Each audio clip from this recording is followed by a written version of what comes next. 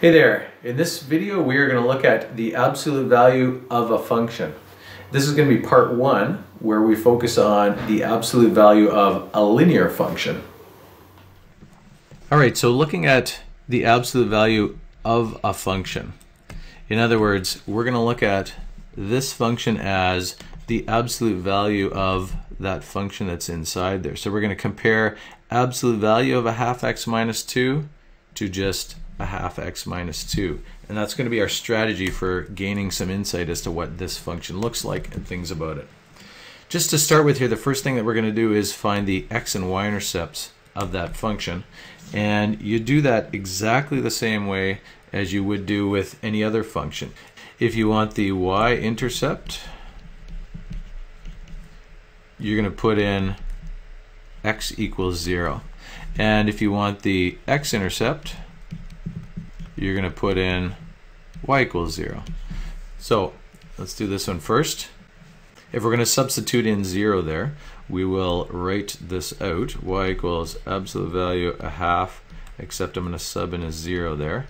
And I'll use colors so we can make sure we see that we sub that value in. A half, absolute value of a half times 0 minus 2. So if we're working this out, half times 0 is just 0. We have 0 minus 2. And we have absolute value of that is negative 2 inside there, which is 2. Absolute value of negative 2 becomes 2, so that's our y-intercept of our absolute value function. And we can do this one. Similar thing here, although we're substituting 0 out here for y. We'll write it out first. We're going to substitute 0 for that.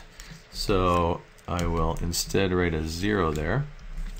If we want to do this, this is an equation that we need to solve. Now this is going to require a slight bit of thinking here. It says absolute value of some stuff inside equals 0. Now the only way that that can be true, if it says absolute value of something equals 0, then that something, this something inside here, has to be 0. The only way that that equation can be true is if that thing inside is 0. So since this is equal to 0, I can just write it without the absolute value brackets there, because there's going to be only one thing that I highlight in blue can be, and it's 0. So if I write a new equation without the absolute value brackets, I can solve that to find the value. So if I add 2 to both sides, I get that. If I multiply by 2 on both sides to get rid of that half, I get 4. So I have my intercepts there. I have y-intercept is 2 and x-intercept is 4.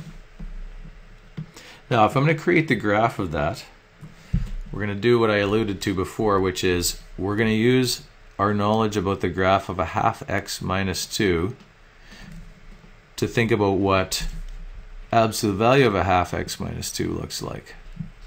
Alright, so you're using the function that's inside the absolute value brackets to get an idea of what that absolute value function looks like. So our strategy again is going to be to use the graph of 1/2 x minus 2 to draw the graph of absolute value of a half x minus 2. So what we need to do first is draw that a half x minus 2. I'm assuming that you've seen linear functions before, and you can think about this, you know, that that's the y-intercept and that's the slope of that straight line. So we have y-intercept of negative 2, and we have a half, so we're going 1 up for every 2 over. So if I'm following that along there, I'll just put a dot over there. I don't need to leave all those staircase things on there. Now I'm actually going to draw it as a dotted line because it's not actually the function itself. This is just what we're using to get our absolute value function. So that's that. So if we want to draw now the absolute value of that function, of this function we have here, we have to think, if I substituted all those same x values in here, I would get all those same y values that I just would have gotten, except that when I take the absolute value of those values, anything that would have ended up negative is now going to be positive. So what that means is anywhere down here, anything below, is now going to be up above. The part that was up above is going to stay up above, but the part below is going to be now up above. So say this point here that was -2, this thing has a y-intercept of -2, and as we saw up here, it has a y-intercept now of +2, so that is actually up here instead. Any other value, like that one that has a y value of -3 is now going to have a y value of +3, and so on. -1, +1. So the graph that we end up with for this absolute value of a half x minus 2 is actually going to look like a V-shaped thing here.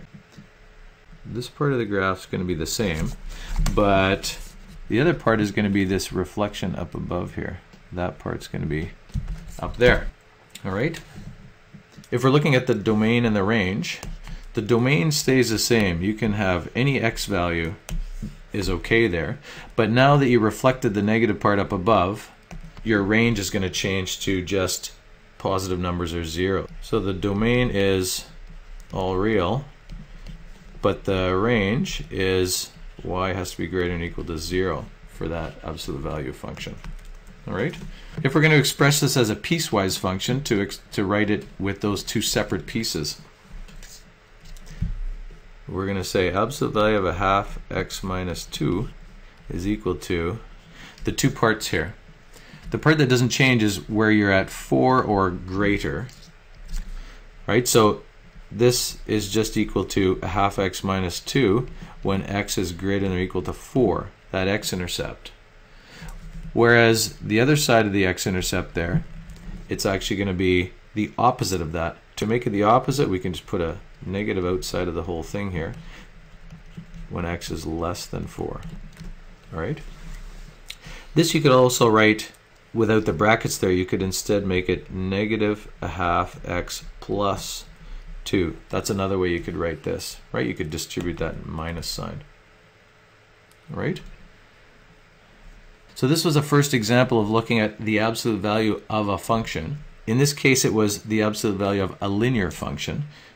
In part 2, we're going to look at the absolute value of a quadratic function. So stay tuned.